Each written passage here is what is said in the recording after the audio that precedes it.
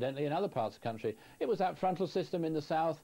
It kept it not only grey and misty, but quite drizzly too. But further north, good breaks in the cloud pushed the temperature up to 17 degrees, even not far off that in the north of Scotland. So some sunshine to come for the evening in those northern areas, staying damp and drizzly in the south. And during the course of the night, we're going to find some drizzly weather coming along to western and some southern coasts as well, and some mist and fog forming further inland. Most places are fairly mild night, but the temperature could dip down to 2 or 3 degrees in those northeastern parts.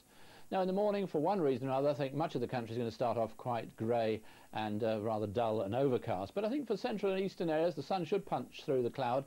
It'll get brighter, there'll be some hazy sunshine, but near western and southern coast holding on to the mist and in places drizzle, and in Northern Ireland and western Scotland some heavier rain coming along later on in the day. Quite though warm where it brightens up, staying cooler near those dull coasts.